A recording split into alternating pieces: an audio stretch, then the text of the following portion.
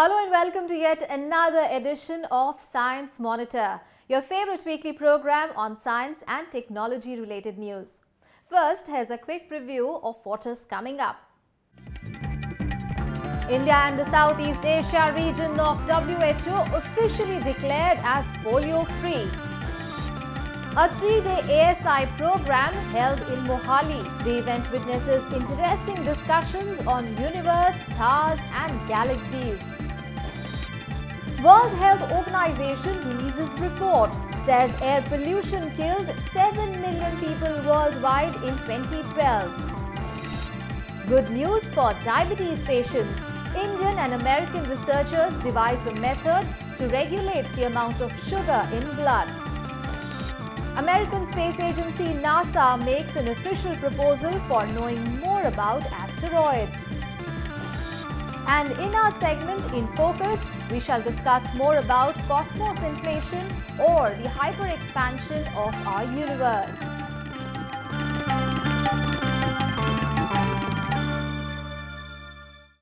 And now news in details. 27th of March 2014 will be a historic day, not only for India, but for the WHO Southeast Asia region. As on this day, India and 11 Southeast Asia region countries of WHO were officially certified as polio-free.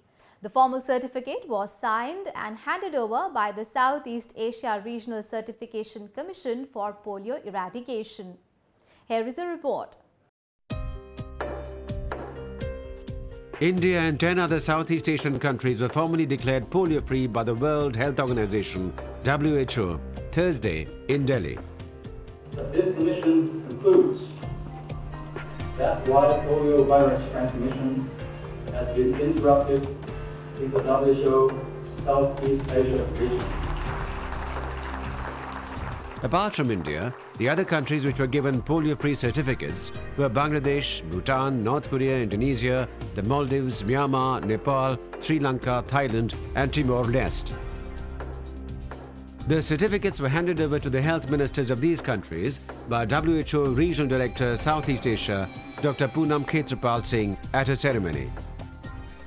A country is declared polio-free by the WHO if no case is reported for 3 consecutive years. India reported the last polio case in January 2011. An independent panel of 11 experts in public health, epidemiology, virology, clinical medicine and related specialities, constituting the Southeast Asia Regional Certification Commission for Polio Eradication, met for 2 days to review evidence from the countries before reaching the decision. WHO Regional Director Poonam Khetrapal Singh said, "The goal of polio eradication was made in 1988. It marks one of the biggest public health achievements. Let us not forget that the war against polio is not over. There are 2 regions left where polio still needs to be eradicated," she added. Khetrapal Singh said the next target was to eradicate measles from the region by 2020, for which the structure put in for polio eradication can be used effectively.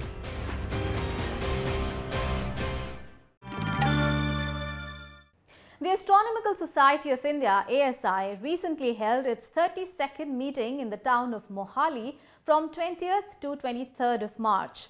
The 3-day event, hosted by the Indian Institute of Science Education and Research Mohali, witnessed serious discussion on universe, stars and galaxies in the sky.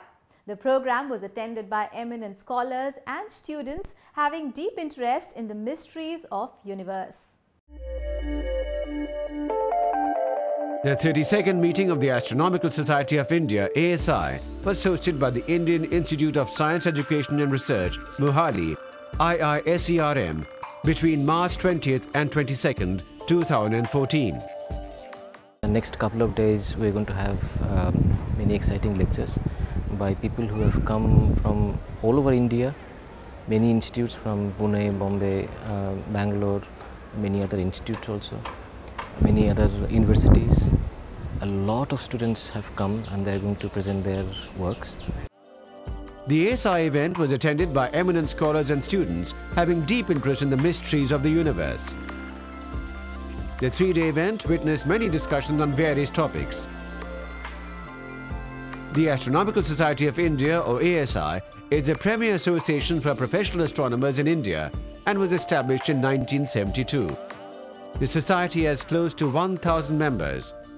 The main objective of the society is the promotion of astronomy and related branches of science in India.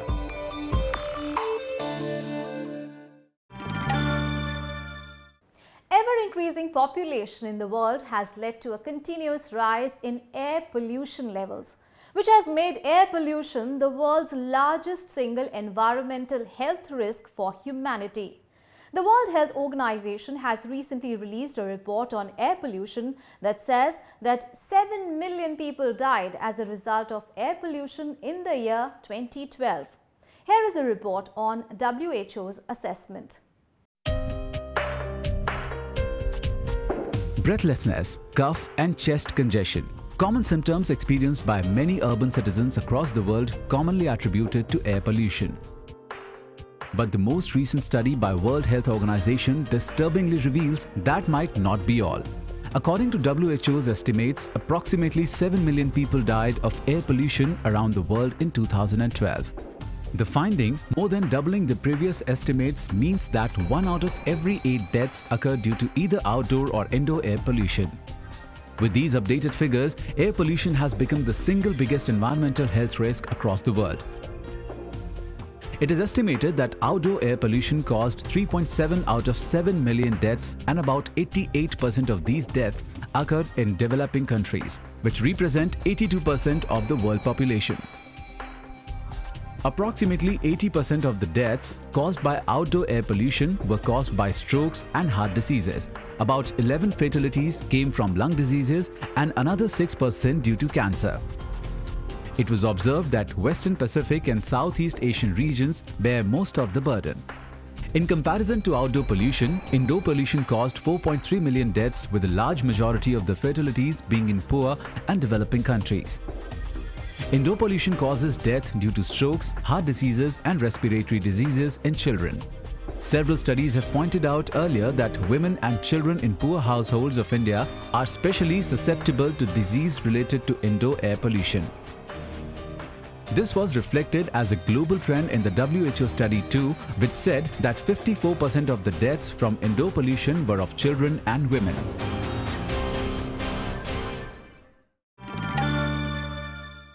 Bangalore girl Shweta Srinivasan already belongs in a rarefied space that most science students can only dream of.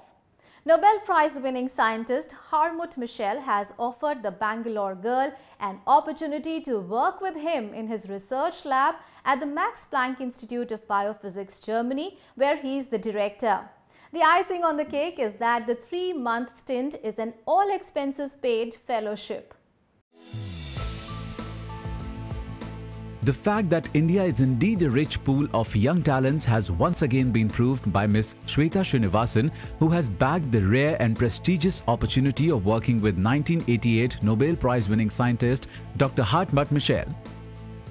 The Bangalore-based student doing an integrated course in bachelor's and master's with a major in chemical sciences from Indian Institute of Science Education and Research in Mohali has been selected for a 3-month project with fellowship at the Max Planck Institute of Biophysics under Dr. Hartmut Michel. Shweta Srinivasan was among the 25 Indian students who were selected for the 5-day Lindau Nobel Laureate meeting last year. As part of an Indo-German collaboration in science, Indian students are encouraged to participate in the Lindau Conference, where students from all over the world get to meet and work with Nobel Prize winners in various areas of science. Shweta aspires to study proteins with regard to neurodegenerative diseases and is keen on doing her PhD in biomolecular spectroscopy abroad.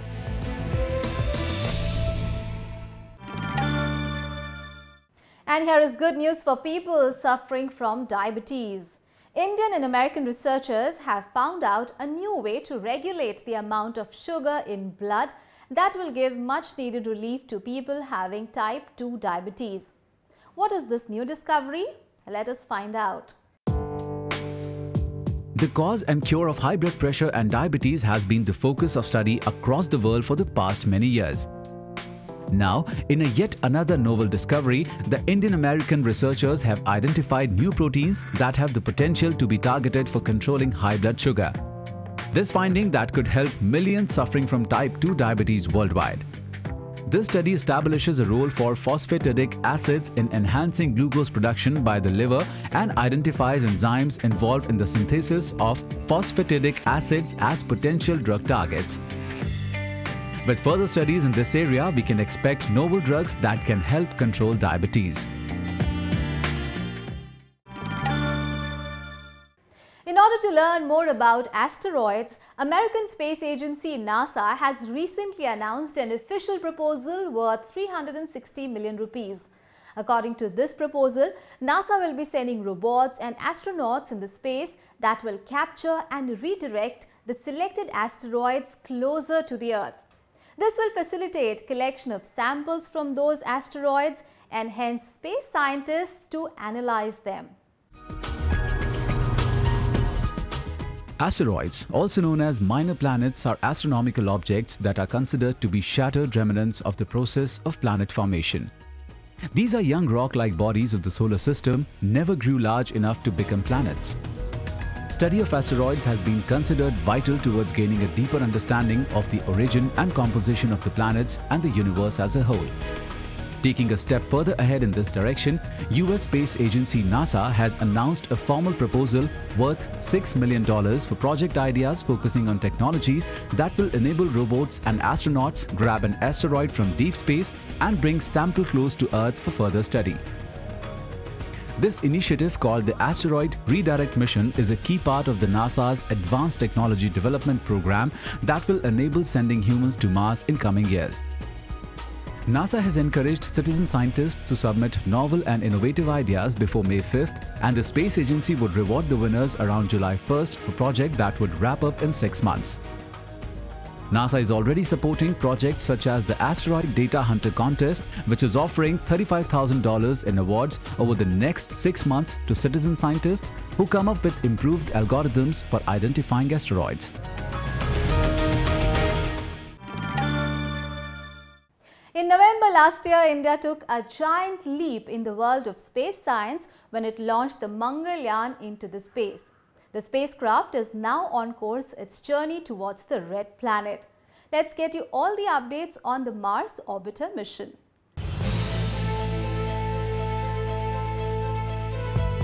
As on 24th of March, Mangalyaan spacecraft has travelled 301 million kilometers in its 680 million kilometer path to Mars. The spacecraft is now at a distance of 28.6 million kilometers away from Earth. It takes 90 seconds for a communication signal to reach Mars Orbiter mission. Mars Orbiter mission's current heliocentric velocity is 28 km per second.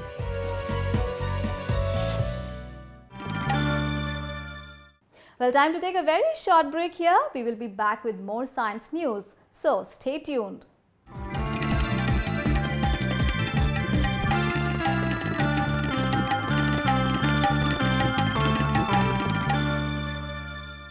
Welcome back after the break. You're watching Science Monitor. And now our segment Science Express shall take you through an exciting journey that will depict the latest scientific activities in and around the country.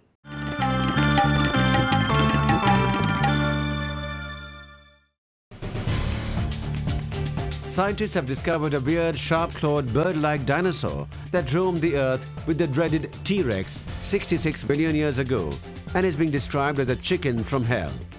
The beaked dinosaur, Anzu Wiley, was discovered some years ago. It was almost 5 feet tall at the hip, measured 11.5 feet long, and weighed up to 300 kilograms and had very sharp claws. The Andaman and Nicobar Islands were jolted by an earthquake measuring 6.5 on the Richter scale on the evening of 21st March. The earthquake occurred some 70 kilometers east of Indira Point. The Ministry of Earth Sciences issued a general warning but said there is no threat of tsunami. On 24th March, World TB Day was observed worldwide. On this occasion, the Council of Scientific and Industrial Research's open-source drug discovery project launched the clinical trials of a new combination drug for tuberculosis called the PAMZ. The Phase 2B clinical trials are to be taken up in collaboration with the National Institute of Tuberculosis and Respiratory Diseases.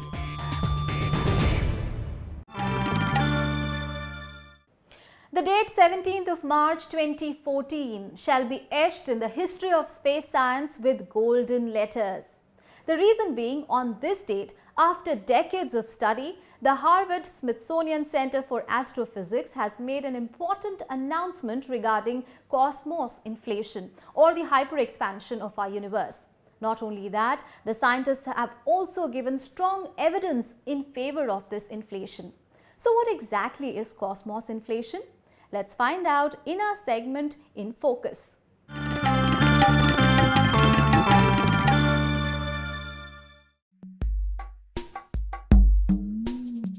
The origin of the universe and the notion of an expanding universe have been intriguing researchers and common man alike for decades now. It is widely believed that approximately 13.798 billion years ago, the universe originated as a result of an explosion of extremely hot and dense matter, a phenomenon called the Big Bang, and began expanding rapidly. The idea of expanding universe, popularly known as the cosmic inflation, though globally speculated, lacked evidence, at least till now. Now, a discovery that is considered the most crucial cosmological finding of the decade provides evidence for the popular but untested theory of cosmic inflation. One believes that in early universe, the universe is believed to have undergone a very rapid expansion during the very early phase. Now, one of the offshoots of such an expansion is that there is a possibility of gravitational waves. Now, what are gravitational waves? Just like light is electromagnetic waves, which means these are oscillations in electric and magnetic fields. From Einstein's general theory of relativity, one expects that one can have such waves or vibrations in the gravitational field also. The theory of cosmic inflation was first proposed by the American physicist Alan Guth in 1980, who was trying to answer the question as to why distant parts of the universe were similar, even though they couldn't have shared a common history. Guth proposed the cosmic inflation theory that tries to explain the expansion of space in the early universe at a rate much faster than the speed of light.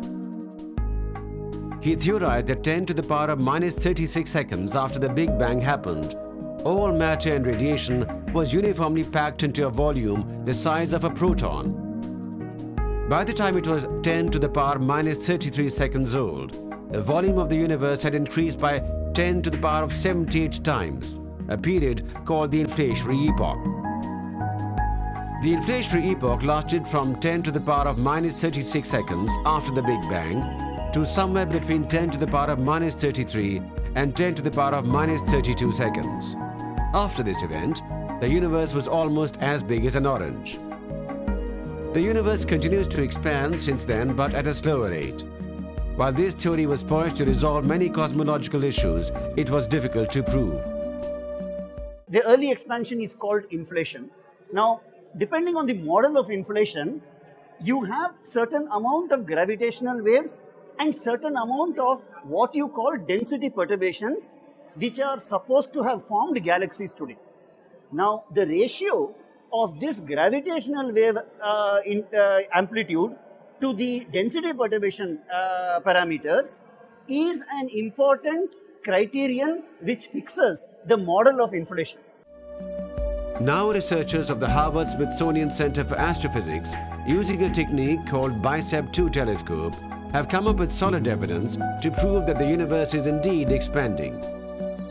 The background imaging of cosmic extragalactic polarization 2, or BICEP-2 experiment at the South Pole, was used to study the residual energy of the Big Bang, called the cosmic microwave background, or CMB.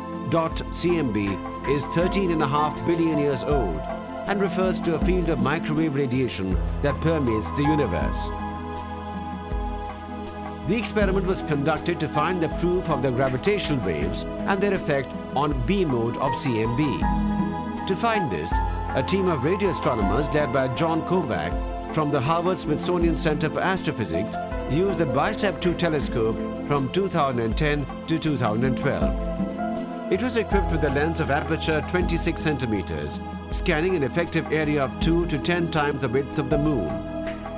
Researchers found a pattern called primordial B-mode polarization in CMB. This pattern, which is basically a curling in orientation of the light, can be created only by gravitational waves produced by inflation. Now, what these people observed a few days back was that the cosmic microwave background radiation, which is a radiation from very early times, it's a relic radiation, that has some information about this ratio. And what they found was this ratio is about 0.2.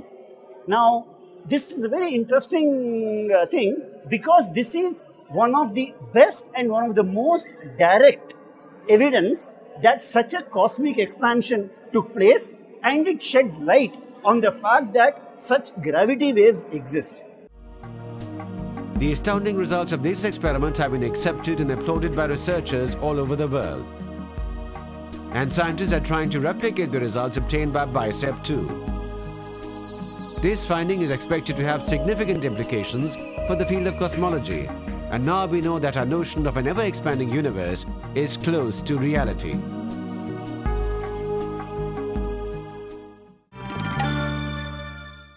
And what has been this week's contribution to the history of science? Let's find out in our segment, History of Science.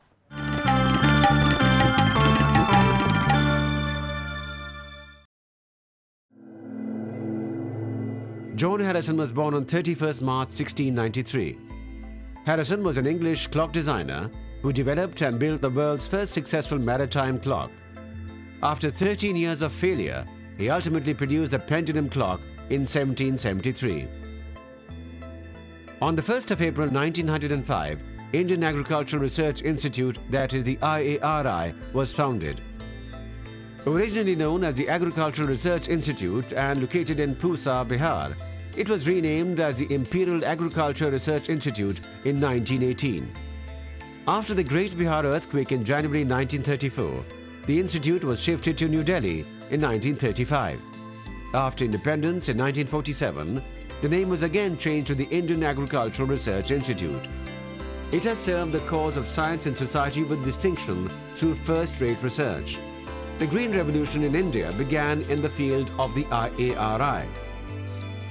India's most advanced third-generation supercomputer, Param Padma, was launched on 1st April 2003. It was launched by the Center for Development of Advanced Computing, that is, the CDAC. The Param Padma can perform 1 trillion operations per second. Such power was previously only available to countries such as the USA and Japan.